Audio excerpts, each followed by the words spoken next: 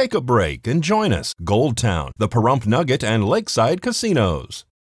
Here's Angela Miles with today's Business First Brief. Topping our news, Apple is expected to roll out its iPhone 11 today at Steve Jobs Theater in Cupertino, California.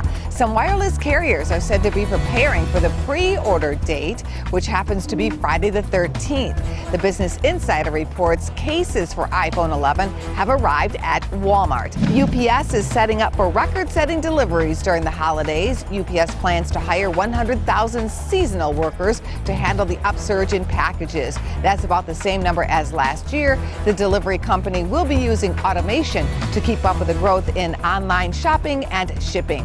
A farewell to Fred's. That discount chain is filing for Chapter 11 bankruptcy protection. Liquidation sales will be complete in the next 60 days. The CEO says despite a team effort, the retailer could not avoid this outcome. To find out where you can see us every day, go to businessfirstam.com.